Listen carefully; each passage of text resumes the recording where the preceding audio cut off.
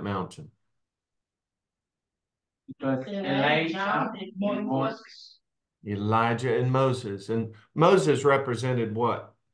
The law. Law of Moses. Yeah. And Elijah represents whom? Prophets. Yeah, very good. So, what chapter of Mark has a discussion of marriage and divorce in it?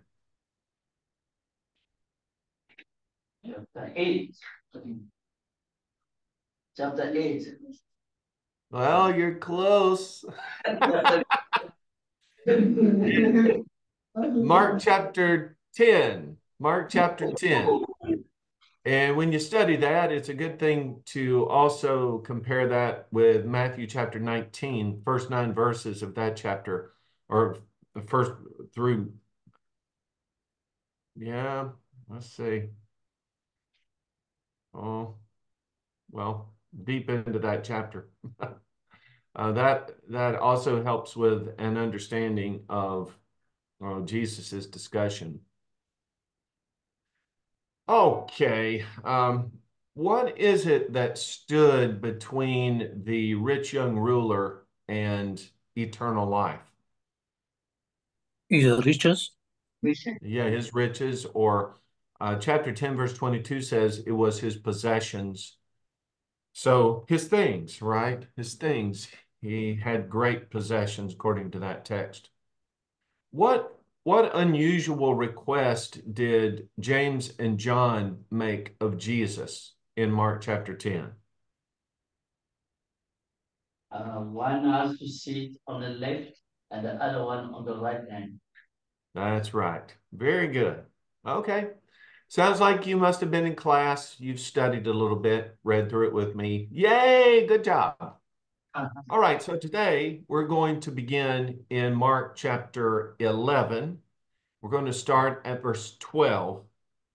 A pretty unusual story that's related to us, but I think it's like several of those stories that just have an unusual little twist in it. And I think there's more to it. There's a larger teaching that's going on here than just the event itself. I think we're being told something about Jesus's impression about the people of his time. So Mark chapter 11, beginning at verse 12. Now the next day, when they had come out from Bethany, he was hungry. And seeing from afar a fig tree having leaves, he went to see if perhaps he would find something on it. When he came to it, he found nothing but leaves, for it was not the season for figs. In response, Jesus said to it, "Let no one eat fruit from you ever again." And his disciples heard it. Now, at first sight, to me, this is a puzzling sort of miracle. Passover was not really the season for figs, and even the text indicates that that is true. Yet, because the Son of God looks over there at that fig tree and it sees that it has leaves on it, it is as though the fig tree is saying, "Hey, look at me. I've got leaves on, and maybe I have some fruit too." It's not the time for it to have leaves. It's not the time for it to have fruit. But the idea here is that it's like it's pretending to be fruitful. I guess that's what I'm getting at. So when Jesus didn't find any fruit, he used his divine power, a miracle, to destroy the tree instead of helping it to become fruitful.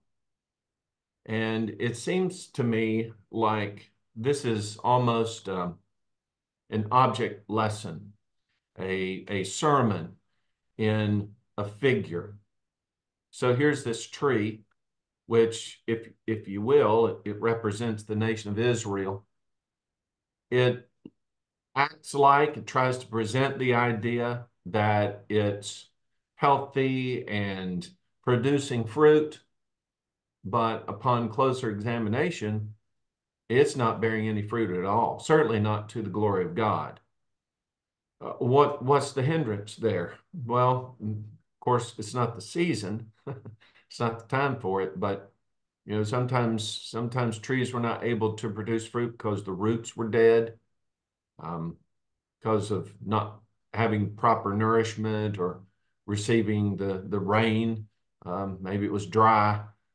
The idea is that Israel would present itself, and especially with these religious leaders that were so prominent, chasing Jesus everywhere. It's like they presented one thing, but upon closer examination, they were not producing fruit. They were in reality spiritually dead. Now, it was interesting when Jesus came in with his what we tend to refer to as the triumphal entry, that we saw him go into the city. Then it says that he went by the temple and kind of surveyed everything, and then he left. I thought that was interesting from the standpoint that when you read Matthew chapter 21, Jesus goes into the city, has the triumphal entry and all, but then he goes into the temple and he cleanses the temple. What we find out here in Mark is that actually this was the next day. So what Jesus did was he came into the city, kind of looked at what was going on with the temple complex and everything. He went to Bethany, and now he's coming back to Jerusalem. Verse 15. So they came to Jerusalem. Then Jesus went into the temple and began to drive out those who bought and sold in the temple, and overturned the tables of the money changers and the seats of those who sold doves. And he would not allow anyone to carry wares through the temple. Then he taught, saying to them, Is it not written, My house shall be called a house of prayer for all nations? But you have made it a den of thieves. And the scribes and chief priests heard it and sought how they might destroy him, for they feared him, because all the people were astonished at his teaching. When evening had come, he went out of the city. Now, a couple of things I wanted to note with you, that Jesus is driving out the money changers, and what the situation was is there were several courts in the temple, several meeting areas. Those areas that were most restricted were relegated to Jews themselves, but the outer courts, it was actually an area for Gentiles. And the idea seemed to be that the Jews who were meeting in the innermost parts, they could actually associate with any of the Gentiles that had entered into the Gentile courts and, demonstrate how great God is. In some senses, evangelize the Gentiles. You know that Gentiles could be proselyted. That is, they could become a part of the worship of God through Jewish worship. And so here was an opportunity to reach out to people. But Jesus comes in and he sees that in this area that typically was designed for effectively for evangelism is not being used for that. It's actually being used to sell maybe doves or other animals for worship practices. Maybe some, I guess at the heart of it, certainly at the start of it, was the idea, well, we've got people traveling here to Jerusalem and maybe they didn't bring what they needed for worship. And so we'll just set up a little business here. It'll just be a matter of convenience. People can come in, just bring money with them on their trip. They can buy what they need for their sacrifices, and it'll be a public service. That might have been the idea in the beginning, but eventually it became a situation where people were actually making money off of worshipers. It wasn't just a matter of convenience, it was a matter of business, trying to make as much money as you can. And so that had become such a business that it had crowded out that area. And any Gentile that would have wanted to come in there to know more about God or to witness the righteousness of God's people, well, they would have been totally out of luck. Look, you're not here to buy our wares. We just assume you went somewhere else. But Jesus, here he's quoting from a couple of places, both from Isaiah and from Jeremiah. And he is saying, I think this is significant. It isn't just that the temple was to be called a house of prayer, but it was to be called a house of prayer for all nations. And he says, instead of that, you've made it a den of thieves. So Jesus had come here earlier, he had investigated what was going on, and he has come back the next day to cleanse it. If you're an astute student of the scriptures, you probably in your studies maybe of the book of John. Book of John, there are two instances of this. There's an early one that actually happens in John chapter 2, and then a latter one. You might wonder, why would Jesus have to cleanse the temple twice? You know, it seems like this kind of action and reaction to what he sees would have made an impression on people, and I'm sure it did initially. But when you're chasing money, when you're more interested in your bottom line than you are in satisfying God's desire for you, if you're putting your possessions ahead of everything else like that rich young ruler did, then you might be upset for a time, but you know what? You're going to set up business again. And certainly that happened here. So Jesus had been there earlier, John chapter 2, but he's come now again for the Passover, which will ultimately result in his crucifixion. And here these religious merchants are again.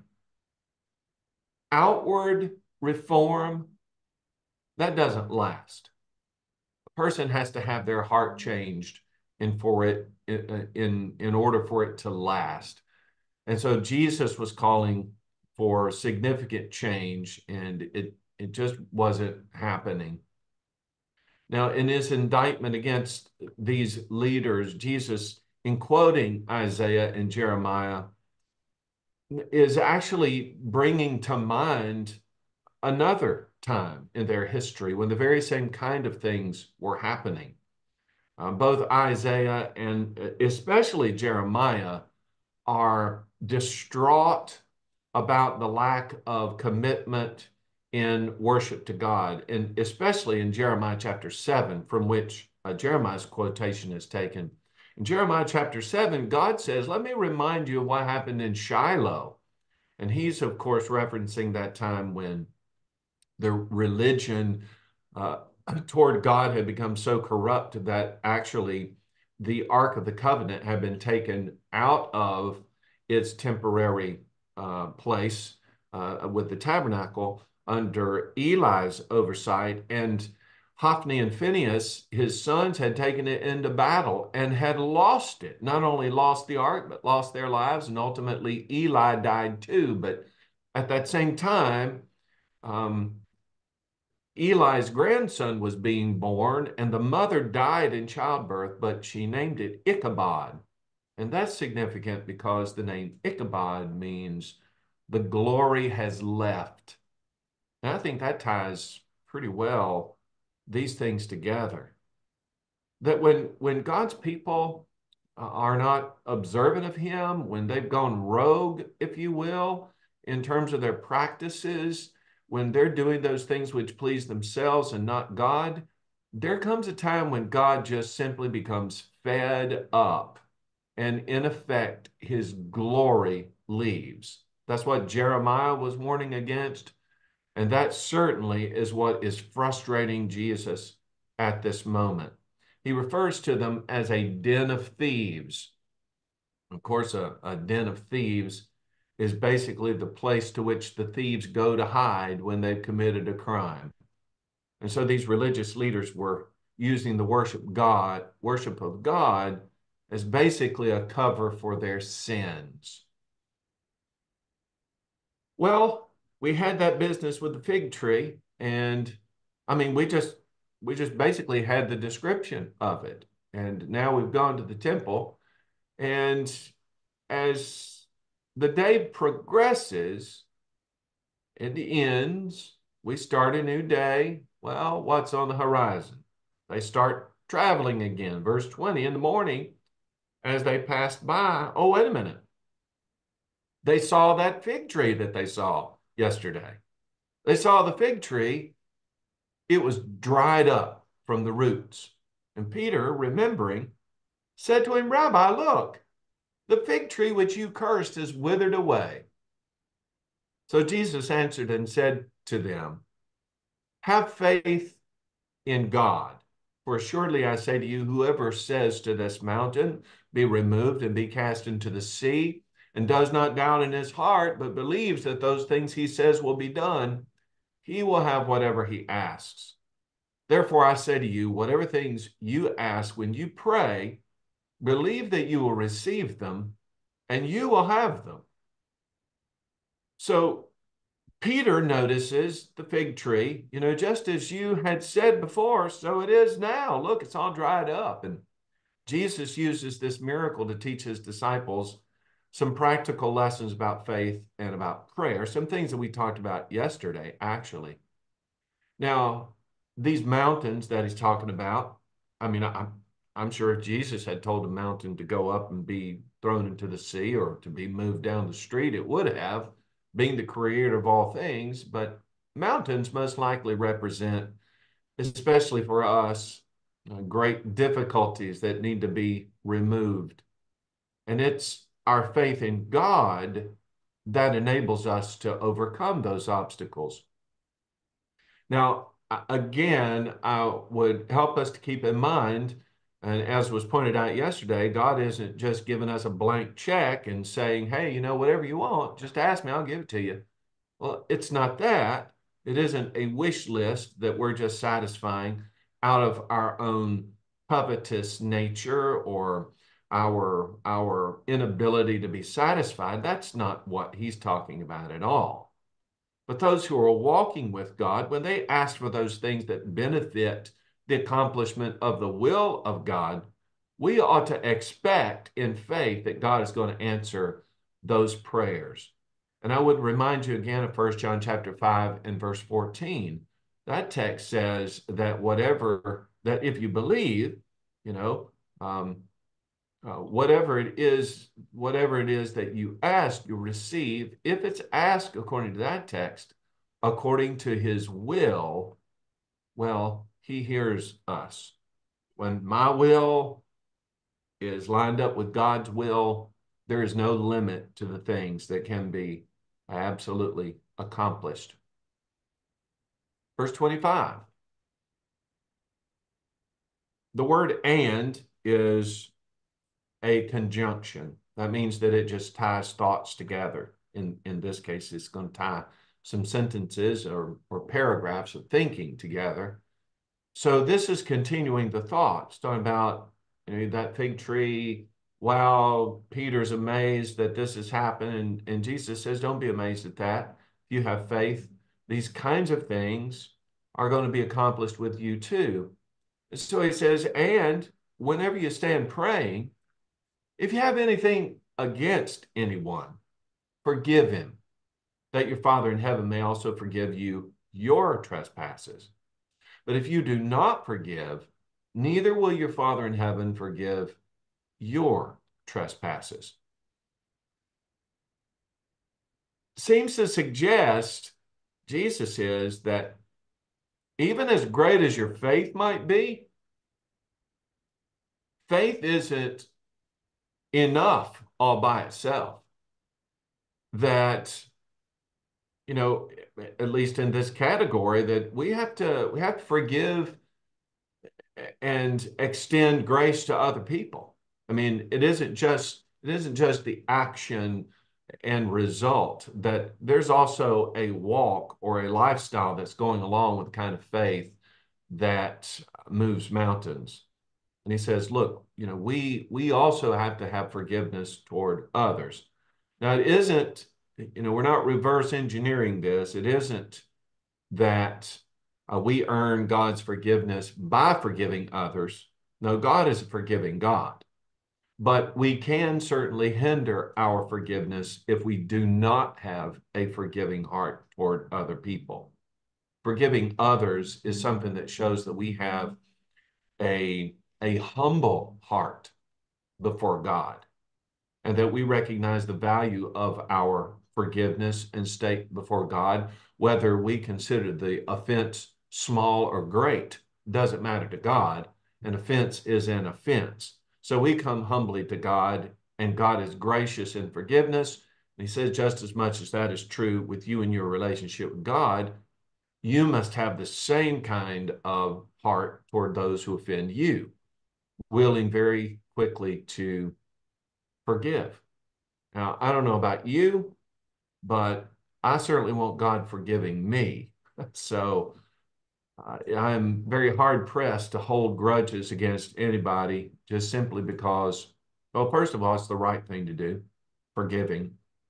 Secondly, it is impossible to receive forgiveness from God when we are not of a forgiving spirit.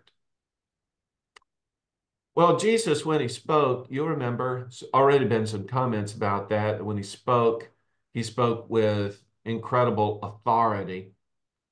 People heard what he had to say, and boy, they'd never heard that before. Early on, that statement was made about Jesus, and you remember I even pointed back to maybe his most famous sermon, that is the Sermon on the Mount. At the close of the Sermon on the Mount, people were amazed because he taught them as one having authority and not as the scribes. So Jesus is already noted this way. And here he is in Jerusalem, the very seat of worship and spiritual activity of the religion of the time. It says that they came again to Jerusalem, verse 27. And as he was walking in the temple, the chief priests and scribes and the elders came to him. And they said to him, by what authority are you doing these things? And who gave you this authority to do these things? But Jesus answered and said to them, I also will ask you one question, then answer me, and I'll tell you by what authority I do these things. So here's the question. The baptism of John, was it from heaven or from men? Answer me. And they reasoned among themselves, saying, if we say from heaven, then he'll say, well, why then did you not believe him? But if we say from men, well, they feared the people, for all counted John to have been a prophet indeed. So they answered and said to Jesus, we do not know. We don't know. We don't know about his message, where he got that, his authority. So Jesus answered and said to them, neither will I tell you by what authority I do these things. If you don't get John, you'll never get me. That's the idea. So these religious leaders, I really hate calling them that, but that's what they were. These religious leaders, they were angry at what Jesus did and said, and they're really determined to destroy him. But first, they had to get enough evidence, to bring charges against them, wanted to make it look legitimate. And it was all a question of authority. So, what right did Jesus have to cleanse that temple and to call it his house? Because in claiming it as his house, he was in effect claiming to be God, and that wasn't going to go well. So Jesus took them back about 3 years, that time when John the Baptist was still living and ministering to the people. And Jesus asked them, where did John get his authority for the baptism that he was doing? He was preaching then that the kingdom of heaven was at hand. So was that from God or was it from men? Well, that puts them in a terrible dilemma. They didn't know how to answer. And they got themselves in a lot of trouble right here. Either they're going to be seen as weak and not responding to the will of God if they believed in him like the people did, or they're going to have to answer to the people. And so maybe they had forgotten about their decision concerning John the Baptist. But Jesus hadn't forgotten, and it finally caught up with them. You see, when John had preached, they refused to submit to the message that John had preached. In Luke chapter 7, verses 29 and 30, it says that when all the people heard him, speaking of John the Baptist, when all of them heard him, Even the tax collectors justified God, having been baptized with the baptism of John. But notice this, verse 30. The Pharisees and the lawyers, they rejected the will of God for themselves, not having been baptized by him. What had happened then, Jesus is tapping, using right now. If they had not been ready to receive the message that John was preaching and act on it, then they weren't ready to receive what Jesus had either. In their unbelief and in their cowardice, they had even allowed John the Baptist to be killed by Herod Antipas, which we read about together. And soon they were even to ask Pilate to crucify Jesus. These people had no goodwill within them. And as a result, Jesus seemingly had lost some patience with them.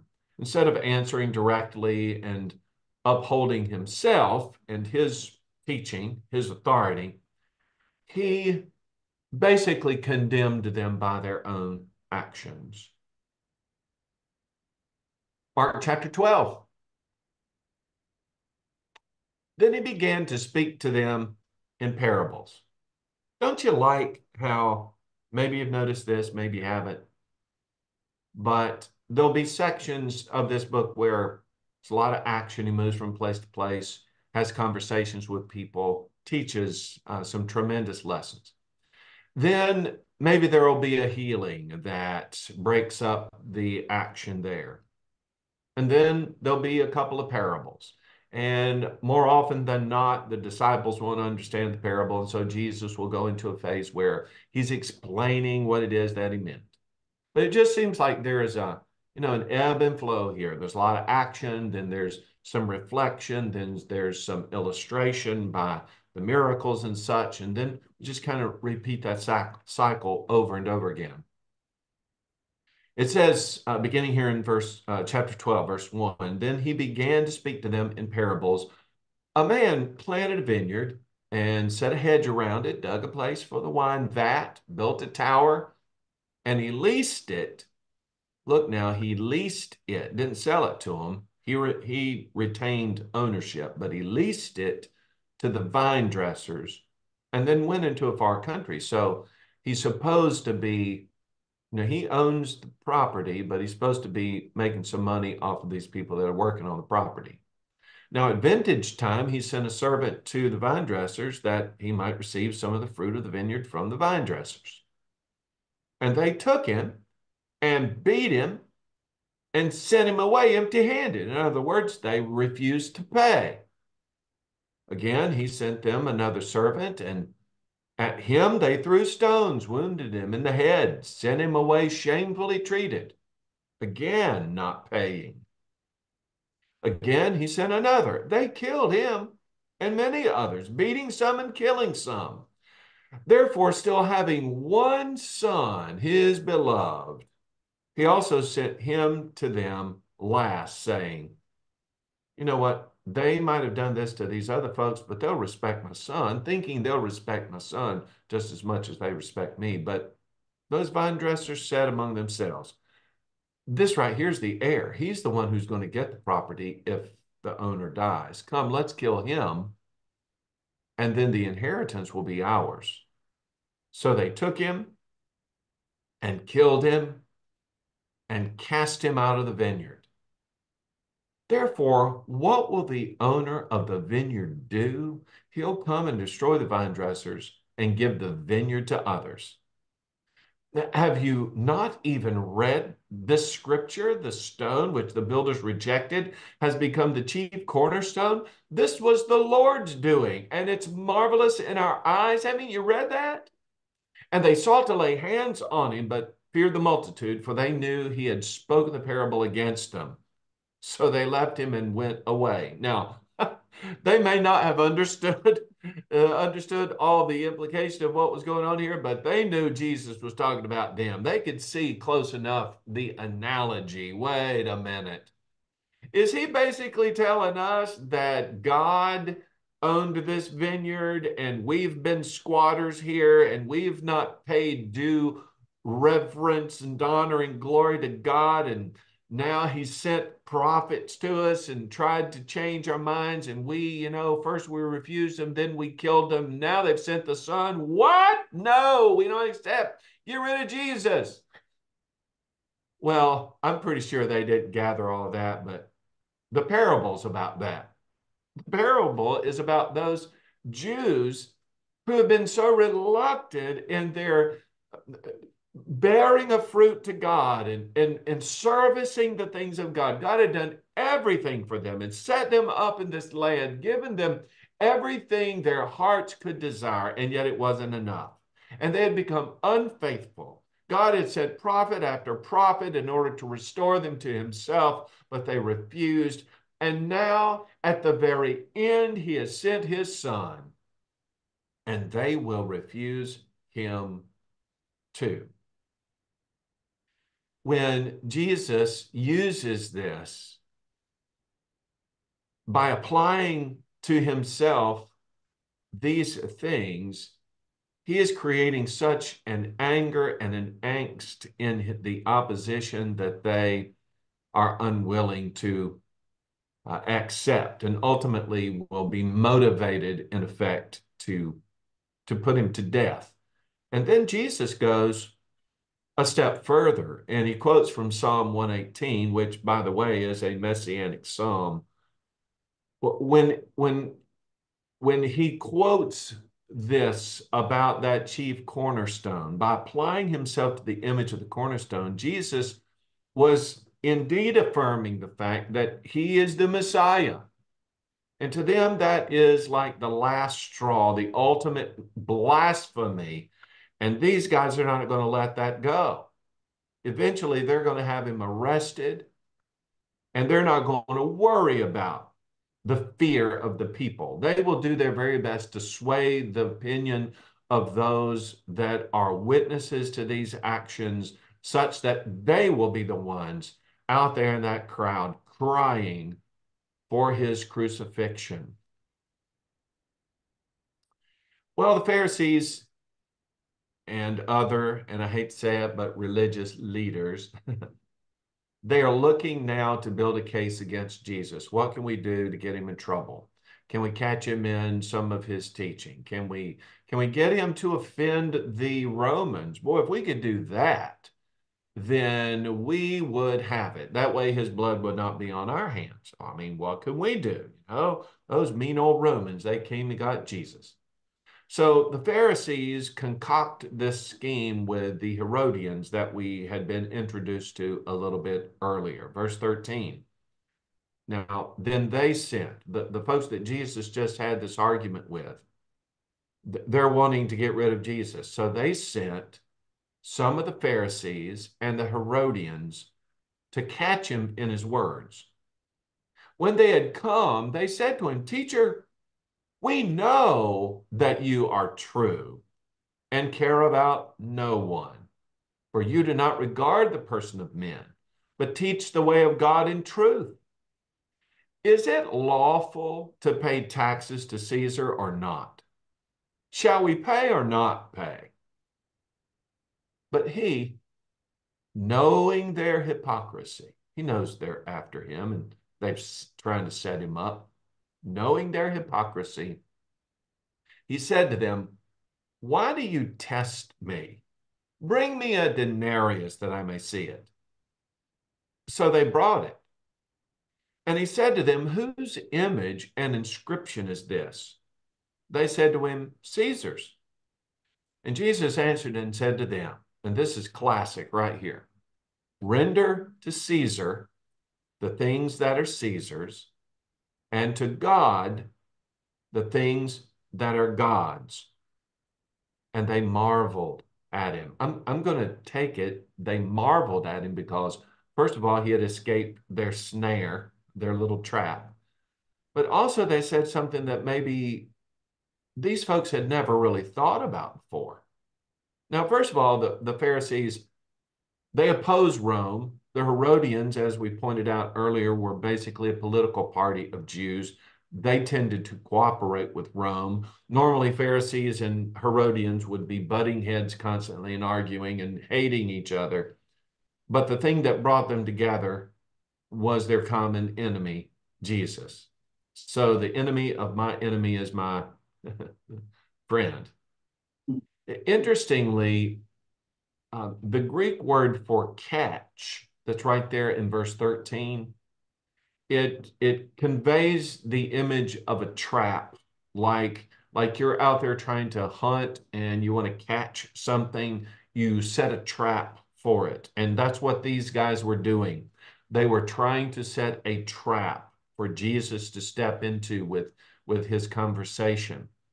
But listen, they're dealing with God here, and no human mind is going to be able to catch God in a situation wherein he is submissive to the man. It's just never going to happen, and never did happen with Jesus, despite their best efforts. So this little committee from the Pharisees and the Herodians, they thought they could trap Jesus with a question that had both political and religious connotations to it. Now, knowing themselves to be God's chosen people, the Orthodox Jews, they didn't want to pay taxes to Rome. In fact, they didn't want to pay those taxes because that meant acknowledging that the Romans had power over them. You know, if you're paying taxes to a foreign nation, that means, wait a minute, they're not a foreign nation, they're our ruler. Jews didn't want to admit that. They were too proud. In fact, in John 8, in that text, you know, they try to claim to Jesus that they had never, ever been submissive or been servants or slaves to another nation. Well, of course, that was wrong historically, and it was wrong contemporarily. They were under Roman domination. So here are folks who are just bound and determined to make the point that they're not in servitude, so they wouldn't need to or wouldn't be responsible to pay taxes. But here's Jesus approving the paying of taxes to Rome. Now, normally he'd be in trouble with his own people, and he'd be in trouble with Rome too. What are you going to do? Pay the taxes, not pay the taxes? That was the ultimate question. So, knowing this is a trap, Jesus, and he just uses very, very powerful argument.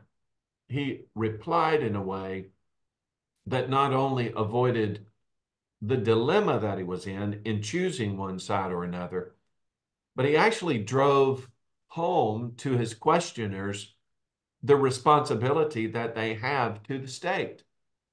And it's this, you know, if you have that Caesar's coin in your hand, it means you must be using Caesar's coins. So since they're using Caesar's coins, by virtue of the fact that they're using that currency, they're admitting that Caesar does have authority over them, at least over their money. And when they paid their taxes, all that they were doing was giving back to Caesar what he had given them in the first place. Now, taxes aren't like a gift to the government.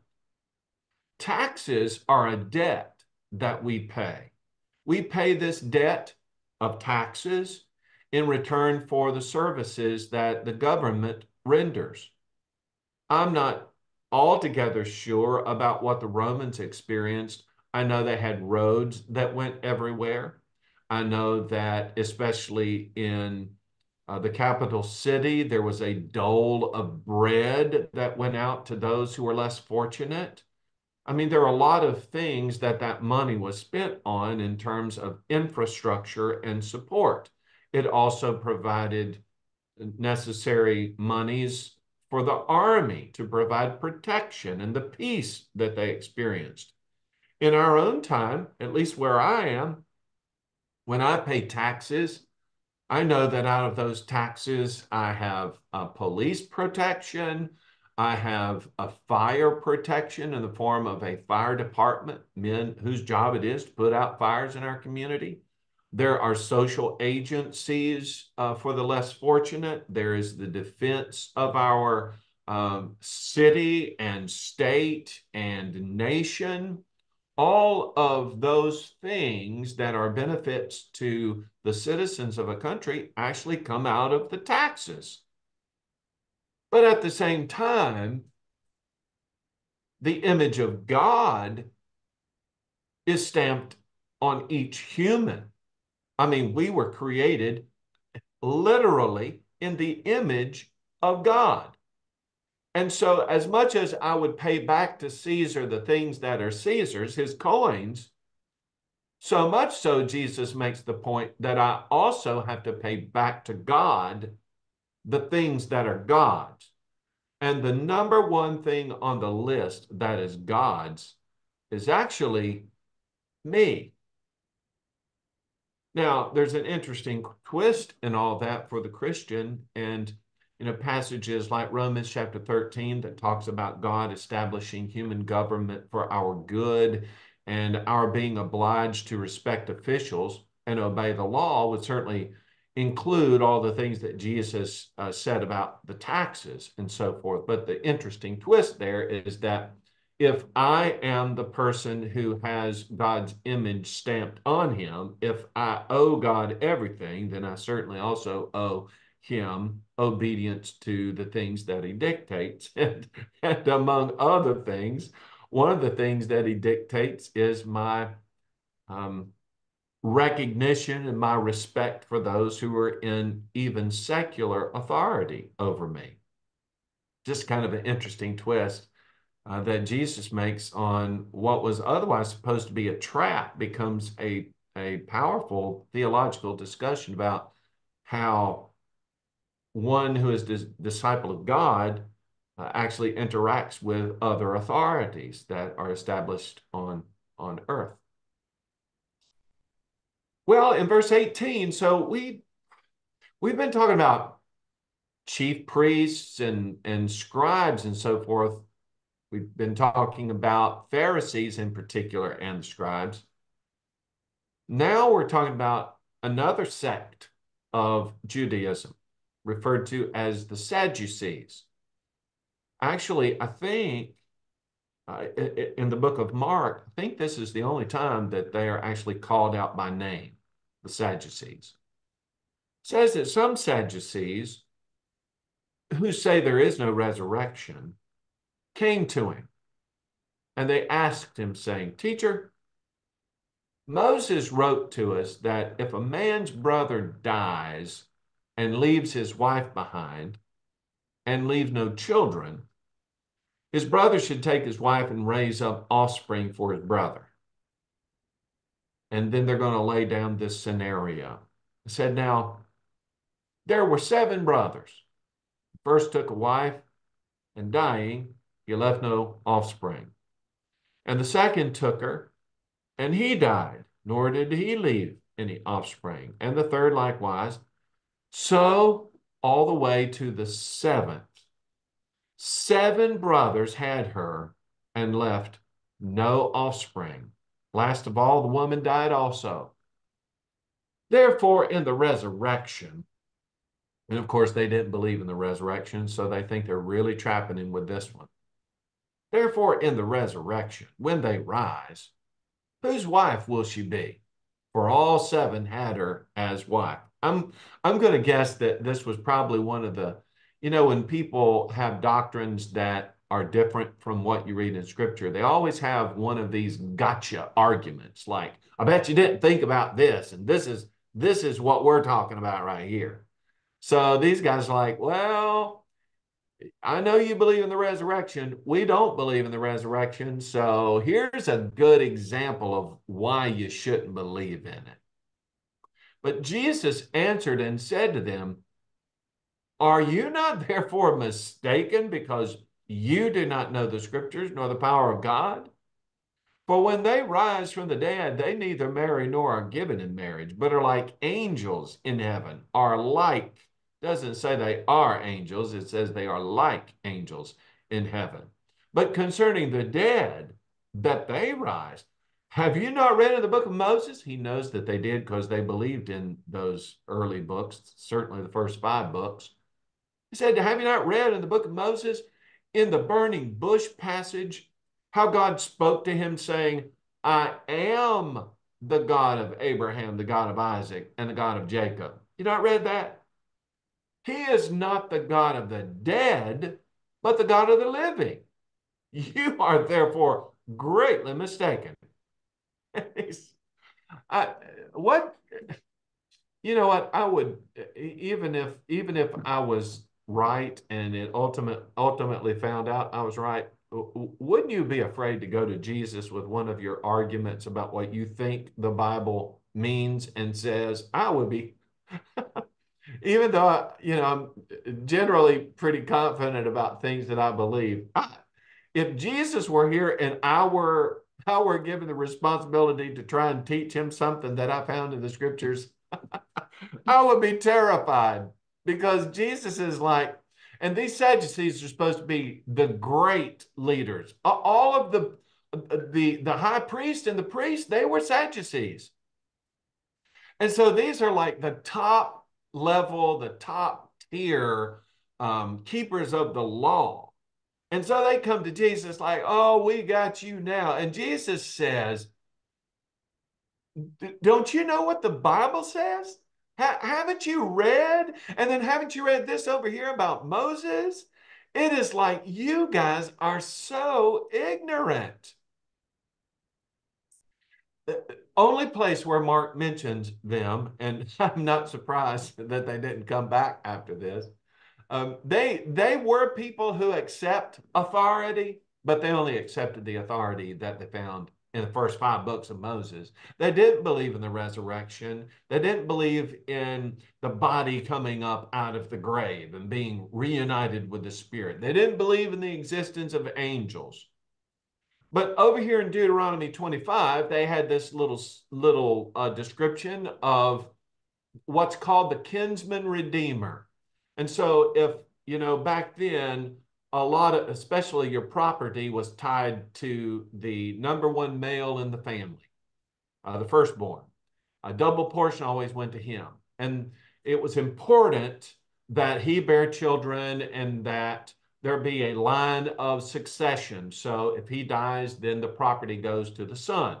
Well, we have a family dilemma here. We've got the firstborn son who marries a woman, but he gets sick and doesn't bear any children. Oh no, property rights are in question. What are we going to do? Well, solution, take the number two son, marry him to her. And then when she has children, those children will basically be then thought of as the offspring of the first son. And so then we can continue the line of succession, and then they're the ones who'll get the property. But turns out the second one died too before he ever had any children. And the third one, and the fourth one, and the fifth one, and the sixth one, and the seventh one, and then the woman died. Never had any children. So the line of succession ended right there. And since no one ended up with children and continued the line, the question is, since there wasn't any continuation, she could actually be wife to any of them. Which one? And Jesus said, well, one thing you don't understand about the scriptures is that when in the resurrection, there is no marriage. So the question of her being married to somebody, that's not even a thing. And then secondly, what you don't understand is you were trying to trap me about the matter of resurrection, and you don't even know the scriptures that you read yourself. Didn't you read that God is, and not was, but is the God of Abraham, Isaac, and Jacob? Don't you know that God is the God of the living and not the God of the dead? They might be in the grave, but that's not the end of it. Why? Because there is life after death, and therefore a hope of future resurrection. But resurrection is not reconstruction and the continuation of life as it is now, which maybe was the mess that they had in their own mind. How could this be? God's children aren't going to become angels, but he says that we're going to become like angels in the sense that it's a spiritually based existence and not like the one that we have now. In 1 John chapter 3, verses 1 to 3, in fact, I don't want to be an angel, do you? Because in that text it says that we will be like Jesus. I'd very much rather be like Jesus than be like an angel. You'll need to study the book Hebrews to get the gist of all of that. But that aside, we're going to be like them in the sense that we don't marry or we don't have families. It's going to be a whole new kind of life. And that is something that the Sadducees themselves just absolutely did not grasp. And I take it that's probably why we don't have them mentioned anymore in this book, because boy, Jesus just shut that whole thing down right there. Verse 28, we get the other guys back now. Sadducees had their shot. Oh, you blew it. You didn't do good. How about we'll give it another shot? And so one of the scribes came. And having heard them, so he was listening to all of this, having heard them reasoning together, perceiving that he had answered them well, asked him, which is the first commandment of all. Now, here's what I'm going to do as I'm reading through it. Almost always, I'm thinking about how people are trying to trap Jesus. I this is just me. I'm not saying it has to be you. You can stay on the track where they're looking for reasons to get Jesus, but I don't see that here. I see somebody, a scribe, somebody who's in the Word of God all the time. He's kind of standing on the side there. He's with his friends, but maybe he doesn't have any role to play in this trapping business, but he here's what's going on, and he's perceiving Jesus's grasp of the word.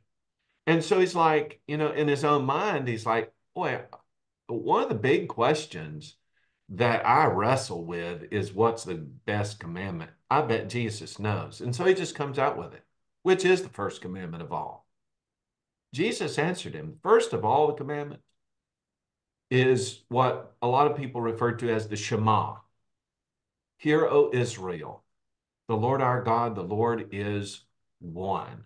You shall love the Lord your God with all your heart, with all your soul, with all your mind, with all your strength. This is the first commandment. And the second, like it, is this: you shall love your neighbor as yourself. There is no other commandment greater than these. So the scribe said to him, well said, teacher. You have spoken the truth, for there is one God, and there is no other but He.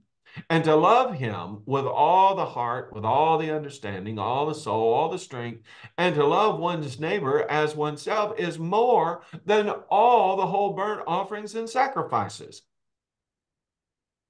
Now, when Jesus saw that he answered wisely, now, by the way, stop right there. Jesus didn't see that he answered in, avoiding what Jesus had said, or boy, he's angry now because Jesus messed up the trap that he has set. Nothing like that. It says that when Jesus saw that he answered wisely, he said to him, you are not far from the kingdom of God. But after that, no one dared question him. Well, I think that's pretty wise. Don't question Jesus.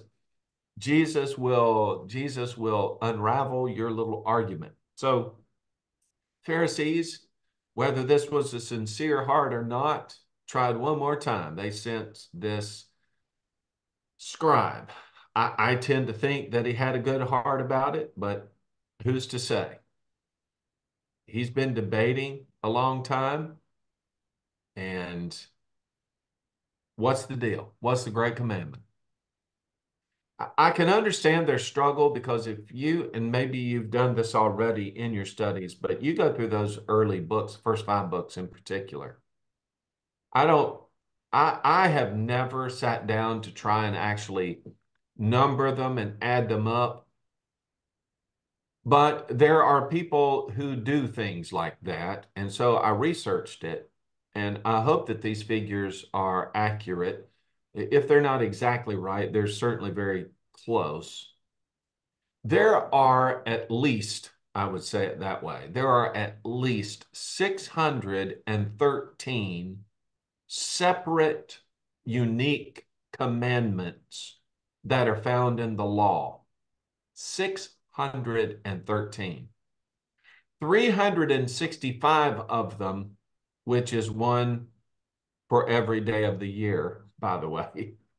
365 of them are negative. They go along the line of, thou shalt not do this or that. 248 of them are positive. That is, God commands that we do something positively. So 365 negative, thou shalt not. 248 positive, you shall do this or that, comes to 613 commandments. So which one of those out of 613 is the most important? That's what the guy is asking Jesus. And Jesus replies with the Shema, the traditional Jewish statement of faith found in Deuteronomy 6:4. Most Jews recited that thing every morning and every evening.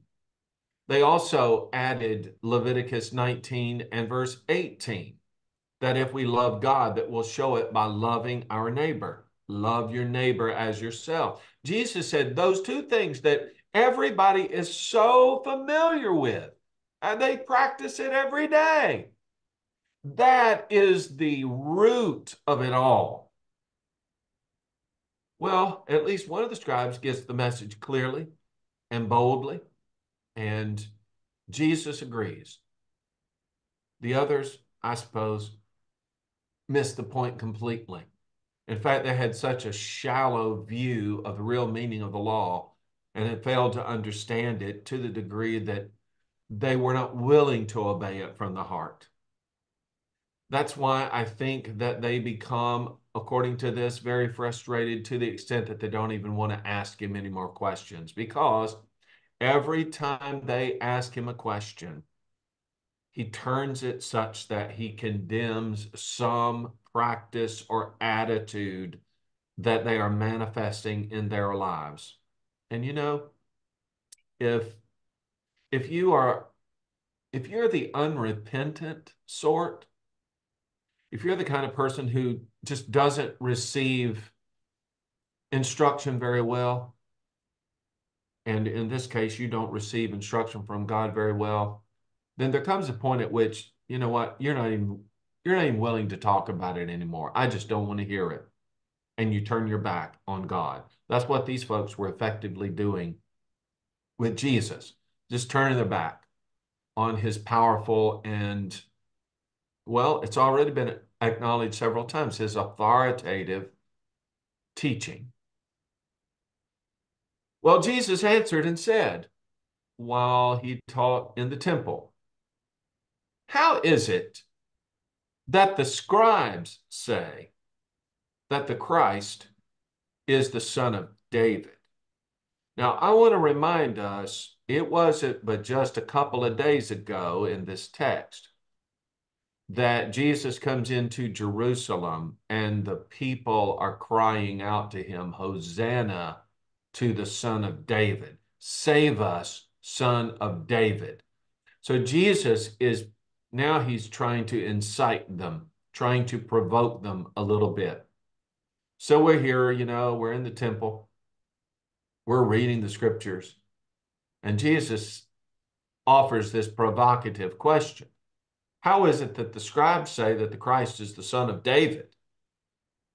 For David himself said by the Holy Spirit, the Lord said to my Lord, sit at my right hand till I make your enemies your footstool.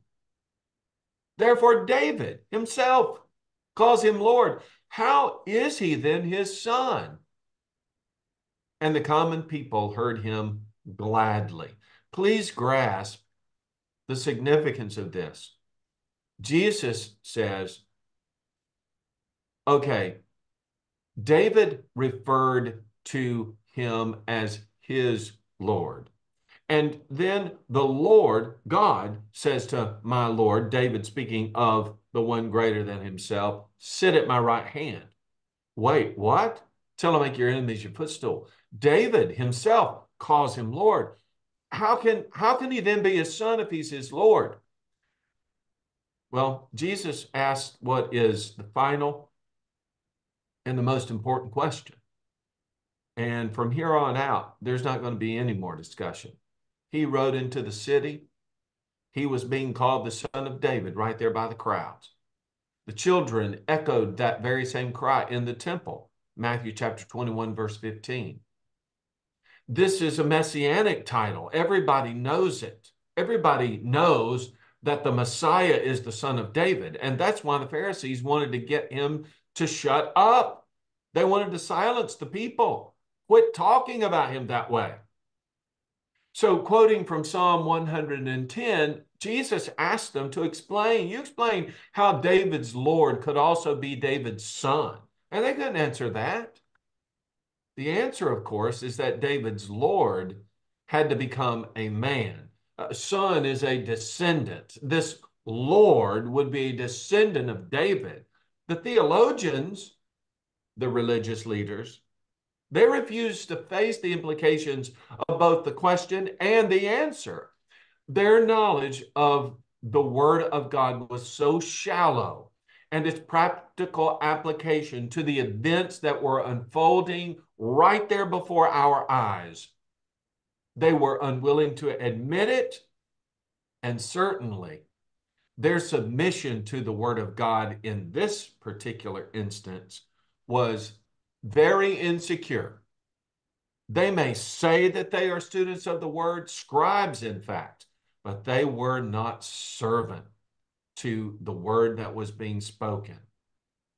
And so Jesus, he said to them in his teaching, right there in the midst of them, with this question just hanging up there unanswered. He said to them in his teaching, while he's doing the teaching, beware of the scribes who desire to go around in long robes, love greetings in the marketplaces, the best seats in the synagogues, and the best places at feasts, who devour widows' houses and for a pretense make long prayers. These will receive greater condemnation. Woo! Jesus ended the debate with a warning, an example, both of which exposed the hypocrisy of the religious leaders of his time. Oh, they walk around here looking like they are somebody and demand respect, but they take for themselves and they make a pretense in the very presence of God with their long prayers. They're the ones, Jesus says, who will receive the greater condemnation. And imagine, if you will, so Jesus is doing this teaching, and he's just brought down the great leaders of their time who are filled with all this hypocrisy, had made these attacks against Jesus. And Jesus doing this teaching now, get that image in your mind. Verse 41, it says that he sat opposite the treasury and saw how the people put money into the treasury. And many who were rich put in much. Then one poor widow came and threw in 2 mites, which make a quadrans. So he called his disciples to himself, and he said to them, surely I say to you that this widow has put in more than all those who have given to the treasury.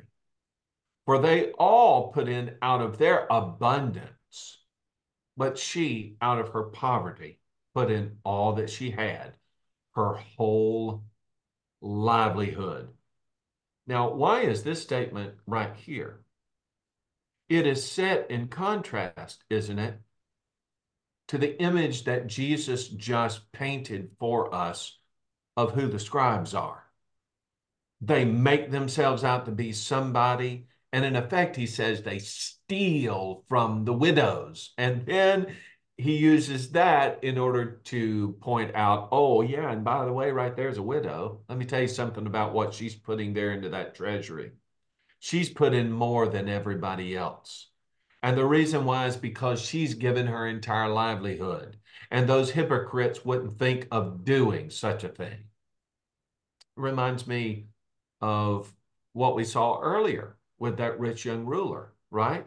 What is it that's really getting in the way? It isn't, it isn't really how much the figure of possessions, but the mindset that whatever it is that I have is the Lord's. When you Sorry. contrast, yes, go ahead. Yeah, is it Colossians that says it's the love of money that is the root of all evil? Yeah, First Timothy 6.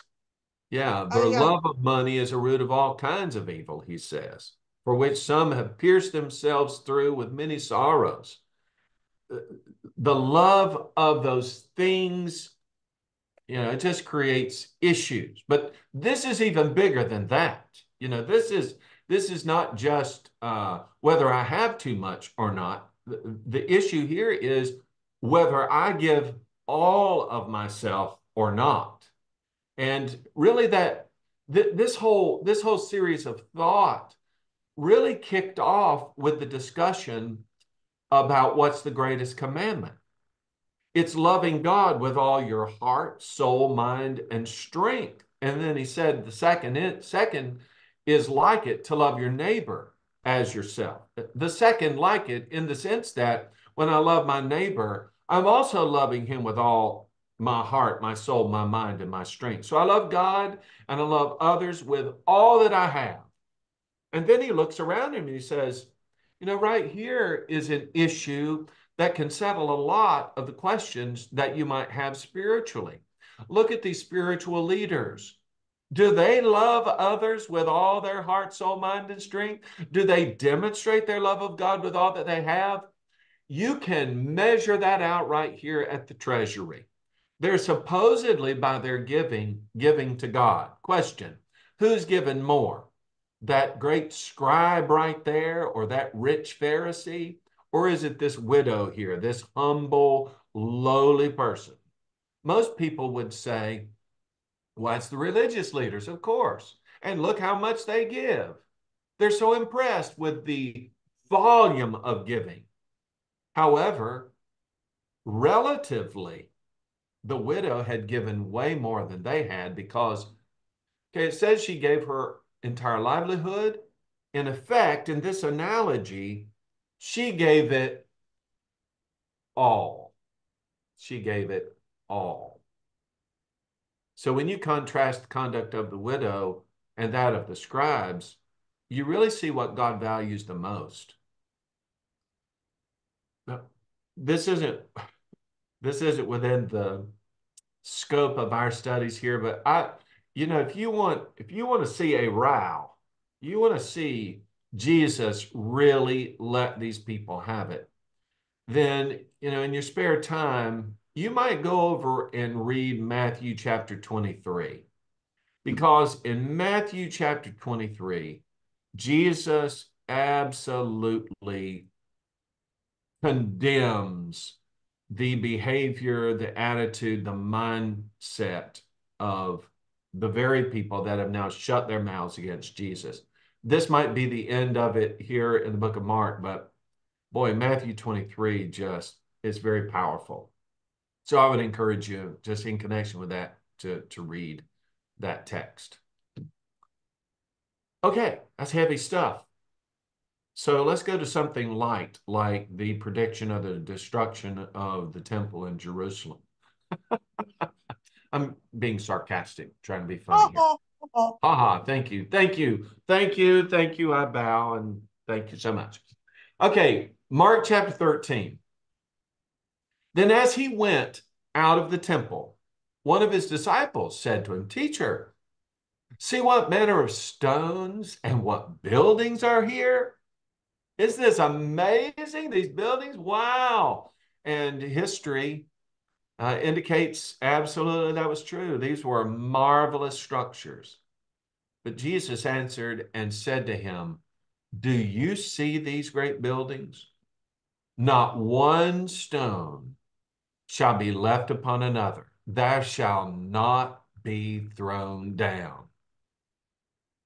I remember um, the reason this is fresh on my mind. I just recently went through a study here in Boonville through Isaiah, Jeremiah, Lamentations, Ezekiel, and Daniel. And all of those prophets, referred to as major prophets, but all of those prophets spoke to the destruction of Jerusalem and the temple during the time of the Babylonian captivity. Babylonians came in, they destroyed everything. God's presence left the temple, and that temple was destroyed.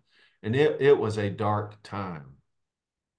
During that time, when especially when Jeremiah and Ezekiel, because they were there during the time of the departure of God's presence, when that temple was on the block to be destroyed, it was described as ultimately being a desolate place.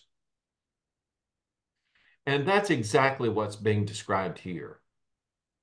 In fact, Daniel was a part of that too. And not only did he indicate what was happening in his own time, but ultimately as it foreshadowed what was to come. And talked about desecration with abomination within the temple complex itself. That time that was being both contemporary with those writers, but also anticipated in the future, was about to happen, and Jesus was going to warn his people about that. Verse 3, now as he sat on the Mount of Olives opposite the temple, Peter, James, John, and Andrew asked him privately, "Tell us, when will these things be? And what will be the sign when all these things will be fulfilled?" And Jesus, answering them, began to say, "Take heed that no one deceives you, for many will come in my name, saying, 'I am he,' and will deceive many. But when you hear of wars and rumors of wars, do not be troubled, for such things must happen, but the end is not yet. For nation will rise against nation, and kingdom against kingdom. And there will be earthquakes in various places, and there will be famines and troubles. These are the beginnings of sorrows. But watch out for yourselves, for they will deliver you up to councils, and you will be beaten in the synagogues. You will be brought before rulers and kings for my sake, for a testimony to them. And the gospel must first be preached to all the nations. But when they arrest you and deliver you up, do not worry beforehand or premeditate what you will speak. But whatever is given you in that hour, speak that, for it is not you who speak, but the Holy Spirit. Now, brother will betray brother to death, and a father his child, and children will rise up against parents and cause them to be put to death, and you will be hated by all for my name's sake. But he who endures to the end shall be saved." So 4 of the disciples, the closer ones, Peter, Andrew, James, they ask when it was that this destruction of the temple was going to take place. When's it going to be destroyed, and what sign would announce this disastrous event? Of course, they thought that the destruction of the temple, the end of the age, and the coming of the kingdom were all going to be the same thing. But Jesus, in answering them, explains it in general course of the last days, in the sense that, well, there'll be this event, and then this, and then this. His greatest concern was that his people not be deceived by false Christs that were going to appear and promise to lead them to victory and glory. He was the only one on the scene. And it does seem like in the first century, especially when the question regarding the influence of Christianity had come along, Gamaliel said, look, if there's nothing to this, then it will destroy itself. But if there is something to it, then who can stand against God? Even at that time, there were many who said they were the Christ, but were not. And so he was pointing out that there were going to be coming a lot of false signs that would lead people astray and warning them not to fall prey to that. This admonition, of course, related primarily to the Jews because they had a lot invested in what was going on with that temple. The church had to watch out for false teachers. We know about that. Peter encourages that in 2 Peter chapter 2. But in this setting, he's not talking about just false preachers. He said there are going to come a time before the destruction of this place that false Christs are going to come into the scene. There are going to be a lot of people follow after them. Don't you fall prey to that. So times of persecution were times for proclamation. And he said, before any of that happens, we've got to assert ourselves and get the gospel out there, preach it to the world. So verse 14, when you see, he's kind of changing his tune now. When you see the abomination of desolation spoken about Daniel the prophet, standing where it ought not, let the reader understand, then let those who are in Judea flee to the mountains. Now, I want to stop right there. In other words, when you see something happen there, here in this temple complex, something that seems totally and completely out of place, something that is unimaginable. And by the way, the Romans would march into Jerusalem in AD 70, and they would march themselves right there into that temple, a place that had all of its components that were supposed to be separated from the Gentile presence, and they would desecrate that place, something that was totally unimaginable for decades before, centuries before. The abomination of desolation would have occurred. That is a time when, just as in Jeremiah and Ezekiel's time, that the presence of the Lord had left, it would have left here as well. God had left this temple complex and returned his mechanism of spiritual things to heaven, and it would return no more. So verse 15, when that happens, he says, let him who is on the housetop not go down into the house, nor enter to take anything out of his house. And let him who is in the field not go back to get his clothes. But woe to those who are pregnant and to those who are nursing babies in those days. And pray that your flight may not be in the winter. For in those days there will be tribulation, such as has not been seen since the beginning of the creation, which God created until this time, never ever shall be. And unless the Lord had shortened those days, no flesh would be saved. But for the elect's sake, whom he chose, he shortened the days. Then if anyone says to you at that time, look, here is the Christ, or look, he is here, he is there, do not believe it. For false Christs and false prophets will rise and show signs and wonders to deceive, if possible, even the elect. But take heed, see, I have told you these things. Now, why is it that in that time that Christ wouldn't be present? Well, it's because Jesus' death, burial, and resurrection would have already taken place. Jesus was shortly about to die on that cross. The church would be established in about AD 33. The gospel would be preached, according to Colossians 1, verse 23, to every nation, to every creature under heaven. This abomination, this desolation of that temple place was to occur, well, it would occur in 70 AD, AD 70, about 40 years later, a period of time in which Judaism was waning, but the gospel was being preached in the hopes that Judaism would turn to Christ. That gospel would also be preached to the whole world, to Gentiles, just as Jesus was prophesying here. But ultimately, that presence would leave Jerusalem, would leave that temple. God's presence among his people would be with their hearts and not in the stone fortifications like the temple was.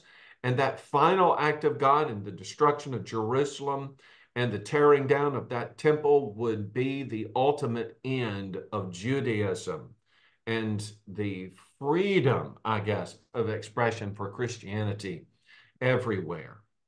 Historically, it's interesting to note that while Judaism suffered its most serious blow in AD 70, that very few, if any, Christians of note died in Jerusalem at that time. And why is that? It's because Jesus had warned them of what was about to come. He said, when you see these things start happening, you need to get out of town. You need to, even if you left something in the house, don't go down there and go get it. Run to the mountains because the destruction is nigh. This abomination of desolation, Daniel talks about, and probably in your study of Daniel, that'll be pointed out to you. It was a warning to Jews in Judea that the time was nigh. It was time to get out. Doesn't have anything to do with the ultimate end of time. People manipulate these things of Jesus and those prophecies so much. This is not what we're reading about, for instance, in 1 Thessalonians 4, where Jesus comes in the clouds. That's not what's being described here. It's not what we find in 2 Peter, where we have the return and the destruction of the world. But Jesus says, verse 24, after that destruction of Jerusalem, after the siege on Jerusalem by those Romans, that terrible time of tribulation, he said the sun, it'll be darkened, the moon will not give its light, the stars of heaven will fall, the powers in the heavens will be shaken. Then they will see the Son of Man coming in the clouds with great power and glory. And then he will send his angels and gather together his elect from the four winds, from the farthest part of the earth to the farthest part of heaven. Sorry. Now there is something to look forward to. After all of these things had taken place. Yes? Sorry, it's exactly what I wanted to say. Up to verse 23, it is hardship and tribulation and destruction. And then verse 24 to 27 is jubilation and magnification and, Yes. And joy. Yeah, so many people do what these disciples had done. They jumble all of it together. And Jesus says, no, no, you're misunderstanding again. Here's what happens. And then he begins to answer the questions in sequence. In fact, he uses a parable, and I think it's beautiful. He uses a parable to try to explain what it is that he's just described for them, beginning at verse 28. He said, you can learn the parable of this fig tree. When its branch has already become tender and puts forth leaves, you know that summer's near. So you also, when you see these things happening, know that it is near, at the doors.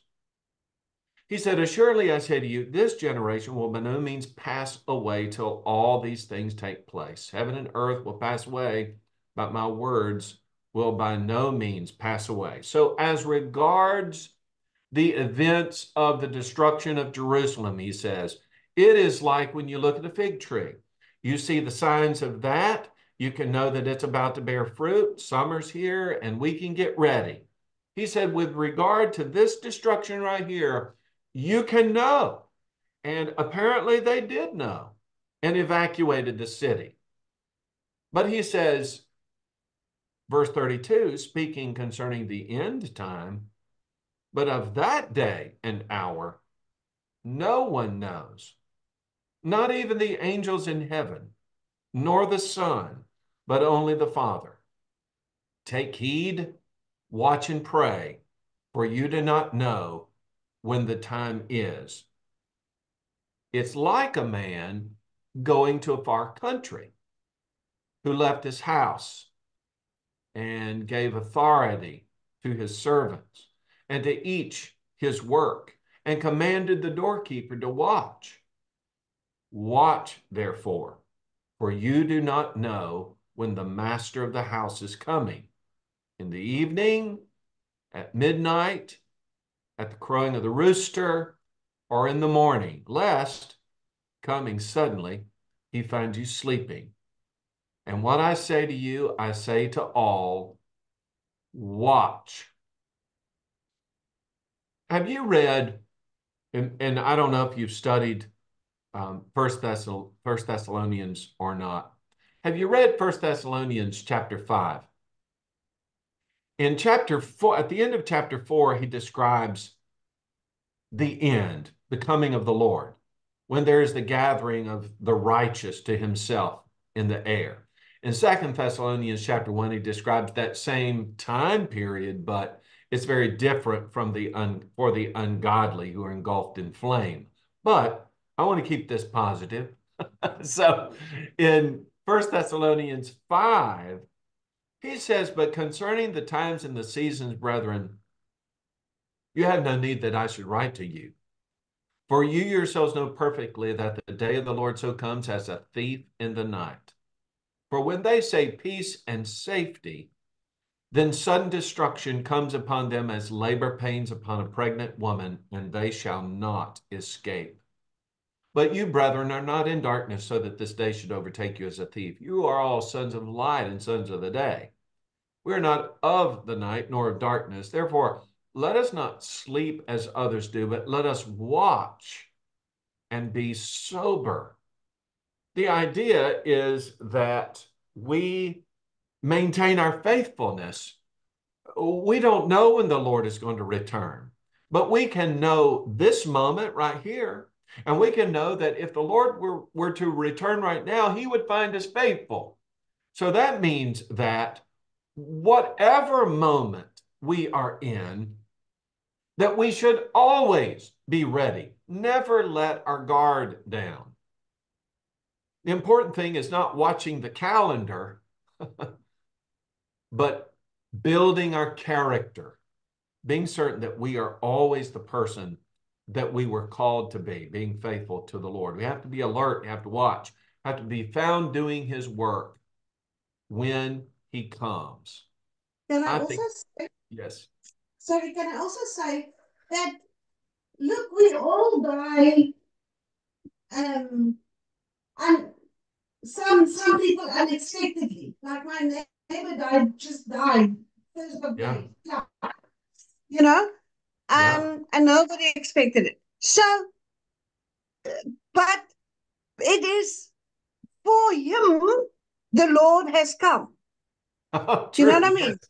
yes, You know, so live each day as it is your last day, because it doesn't matter when the big cloud drifters Lord comes.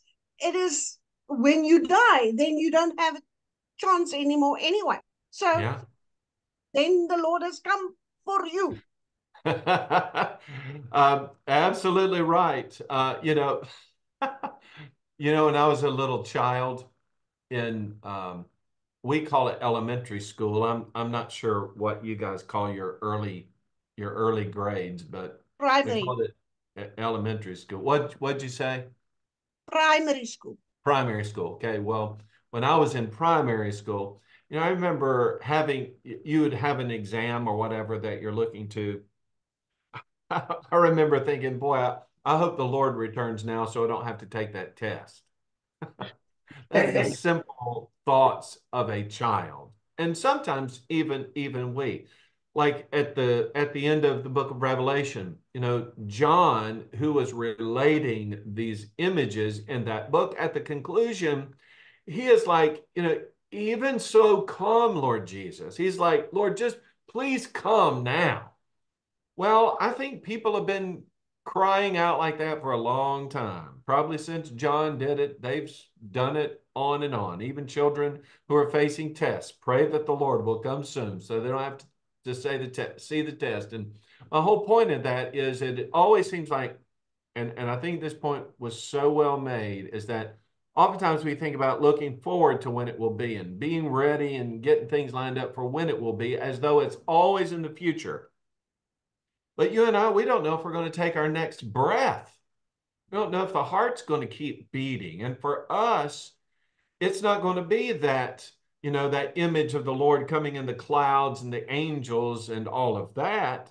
It's just going to be we will cease to breathe and we will be somehow or other transformed into a new existence. For us, the end will have come at the end of our physical living. So, whether that time is the glorious return of the Lord in the air, and wouldn't that be amazing to experience? Or whether it is simply the transition from this life into the next, the truth is, no matter when it is, we need to be ready. Yes or no? Amen. Yes, yes. So we'll just go ahead and make this pact together, right? We're going to be ready, aren't we? Yes, we are. Yes. Yes, yes. Okay. And when the trumpet of the Lord shall sound, and time shall be no more. When the roll is called up yonder, I'll be there. Yeah, that's right. Absolutely right. Oh, I should have called roll today. No, that we want to be ready whenever that time comes. Absolutely. Okay. Mark chapter 14. After all this, they are ready to kill Jesus. Before it's trap him, maybe we could get him to say something that will get the Romans' attention and they'll put him in jail and just get him out of our hair. We could get him in big trouble that way. Or we want the people to turn against him. Maybe they won't listen to his teaching anymore. But everything they try to do to get Jesus to stop speaking, it hasn't worked. When you get to the place where you're as frustrated as these people are, they're losing the attention of their own people. Jesus is humiliating them now with his powerful arguments. You become, and it's hard to imagine that a person would get this so upset, but these folks will get so upset that they're going to try to find a way to put him to death. And think about that. This isn't the thugs of his time. These aren't the evildoers, the people that are hiding in the shadows, the robbers on the road. That isn't the group we're talking about. The people who, before Jesus came along, were the examples of holiness. These were the people who teach in the temple the word of God. These are scribes who read God's word all day and all night. These are the people who conducted all the religious ceremonies. These are the people who taught the law and indicated those things that were sins before God. These were the people that we were supposed to look up to, like the Pharisees, so pure and so righteous that when they walked in the crowd just divided so that they didn't touch them for fear that they might defile them in some way. These are the people who we're supposed to look up to. It says in verse 1, chapter 14, that after 2 days, it was the Passover and the feast of unleavened bread. And the chief priests and the scribes sought how they might take him by trickery and put him to death. But they said, not during the feast, lest there be an uproar of the people. And being in Bethany, and by the way, you haven't caught on yet, not so much in Mark, I don't think, because it hasn't been stressed that much, but it certainly is stressed a lot in, for instance, the book of John, where Jesus, when he just wanted to get away, wanted to spend time with friends in basically some quiet surroundings, just time to get off his feet a little bit, he would go to Bethany. he would spend time, especially with Mary, Martha, and Lazarus. Those seem to be very close friends living there in Bethany. But he's in Bethany and he's at the house of Simon the leper. As he sat at the table, a woman came having an alabaster flask of very costly oil of spikenard. I'm going to think that Simon the leper is actually someone that, he had already gotten this nickname because he was a leper, but most likely this is someone Jesus had healed. And so, he's able to associate with people again.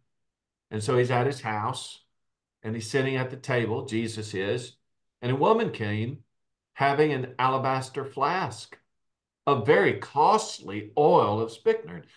Then she broke the flask and poured it on his head.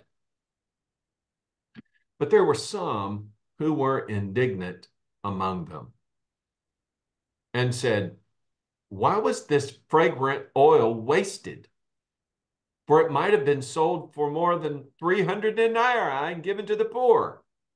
And they criticized her sharply. Now, we don't learn it here in this text, but Judas is one of those who was questioning the waste. In fact, those are practically his very words. But Jesus said in verse 6, "Let her alone. Why do you trouble her? She has done a good work for me. For you have the poor with you always, and whenever you wish, you may do to them good. But me, you do not have always. She has done what she could. She's come beforehand to anoint my body for burial.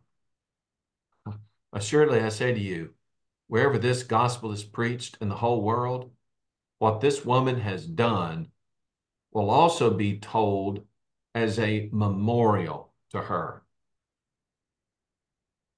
Then Judas Iscariot, one of the 12, went to the chief priests to betray him to them. And when they heard it, they were glad and promised to give him money. So he sought how he might conveniently betray him. Okay, so this event, actually, according to Matthew 26, John 12, actually, it took place before the triumphal entry, but Mark actually places it here without giving a time reference. John does, John chapter 12. So this is something that's a little bit out of place. You might wonder, well, why is that? Because if I were writing the book, I'd put everything in exact order. But you have to keep in mind that at the time that this was written, I mean, that wasn't necessarily important. What's important is relating the story and then relating the story in such a way as to combine elements. And I think you really saw that. I hope you did in chapter 13. Remember, every time we talked about one thing, we referenced something that had already happened because all of those things built together in order to relate a great truth about Jesus. This event taking place really just a few days ago is describing for us, the ultimate presentation of Jesus. He isn't dead yet, but the preparations for his body and otherwise, as events are going to unfold very quickly, that's already set in place. It's already taken place. It's kind of like, when Jesus is going for the triumphal entry, well, where's he going to get the colt to ride in? Oh, well, that's already been set in motion. That thing's been tied up and is waiting for the two disciples to come and retrieve it. So here we have all the preparations being made. I don't know who Simon the leper was. Probably, like I said, somebody that Jesus had healed and whose home now, probably forever, as long as possible, is going to be open to the master. That was true of Mary and Martha and Lazarus and Jesus. Aside from the fact he's the Son of God, he's a good man. He's making friends and he is endearing himself to a lot of people. Now, Mary, we find out from John 12, her act of love in using this oil is accepted by Jesus. But Judas and the other disciples, they criticized it. In John chapter 12, verses 4 to 6, it says, "But one of the disciples, Judas Iscariot, Simon's son, who would betray him, said, 'Why was this fragrant oil not sold for 300 denarii and given to the poor?' This he said not because he cared about the poor people, because he was a thief and he had the money box. He was used to taking money out of it. He's thinking, wow, we could have put that money in this box. I'd get that." During the Passover, the Jews, well, they did try to help the poor. And Jesus wasn't opposed, of course, to helping the poor. That's not the point of this. The ointment, it was expensive. Some estimates are that oil like this might have cost in upwards of a year's wages. If you'd have sold that, no doubt about it, it would have fed a lot of poor people, no question. But Mary wanted to anoint Jesus in preparation for his death and his burial. And in this setting, that was more important than feeding the poor. And Jesus makes what's a powerful statement, and that is, and I've referenced this a lot of times, you'll always have poor people. There will always be somebody that you can bless.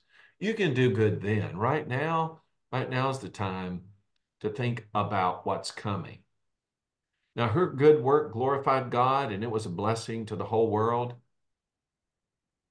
But I noticed some wordplay here that I wanted to investigate a little bit, and I thought it kind of stringed these accounts together because here in Mark, we don't even mention who these people are like we did in John. The word waste, that's in verse 4, the question of wasting that oil. That word waste is taken from a Greek word that is translated in other places by the word perdition. Okay? Waste and perdition both come out of this same word.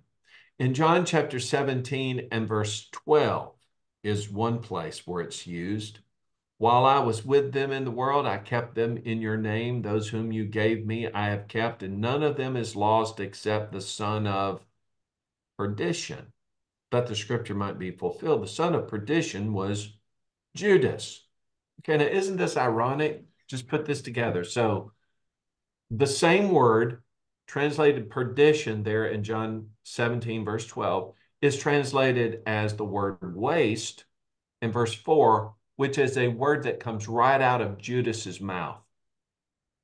Judas is afraid of the waste that would come out of this gift because he wanted the money. But he ultimately would become the son of perdition, the son of waste, in John chapter 17 and verse 12.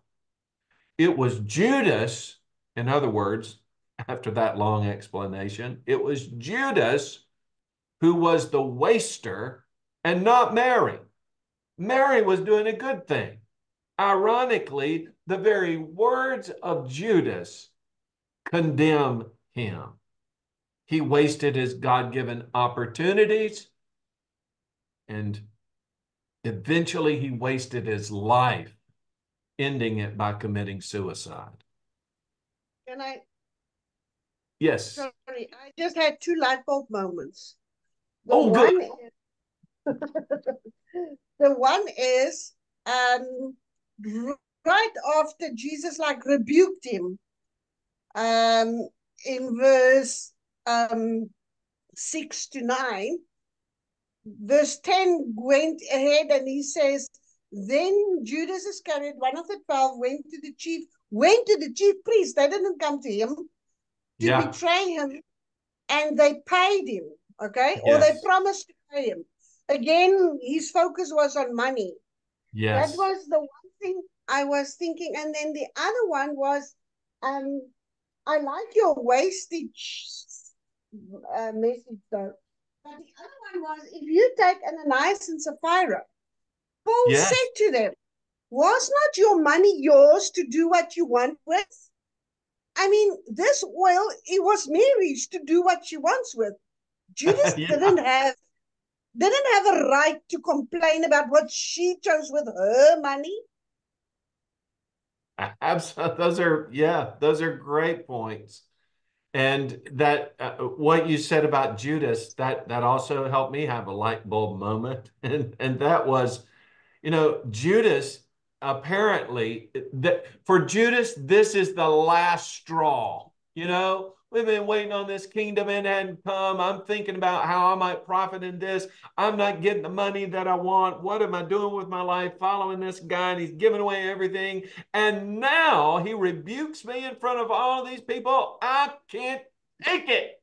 And so it's like, you know what? Okay, you want a kingdom? We'll see if it happens, and I'll just turn you in, and I'll make money off of you. It's like, wow, this thing, the wheels come off of this pretty fast, don't they?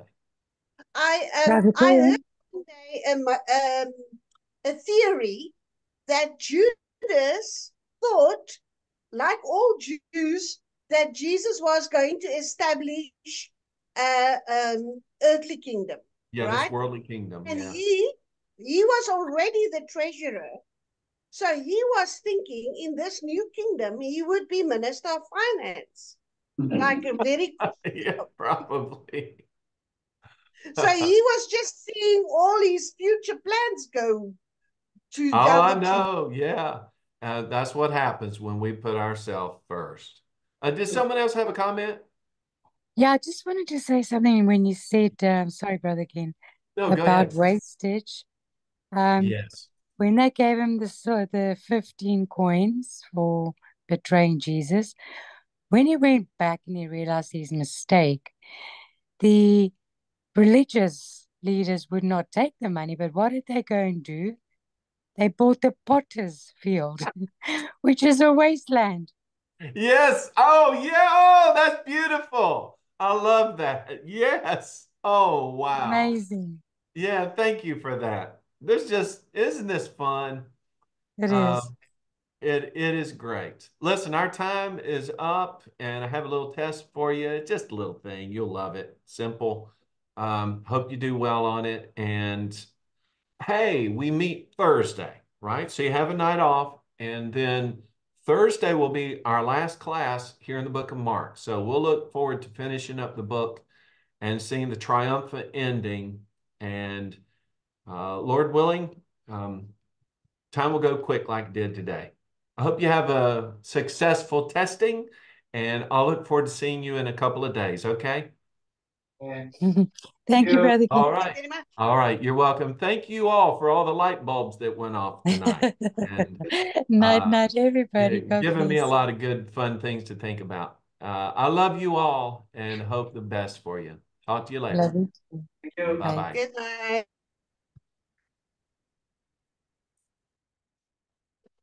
What's your question?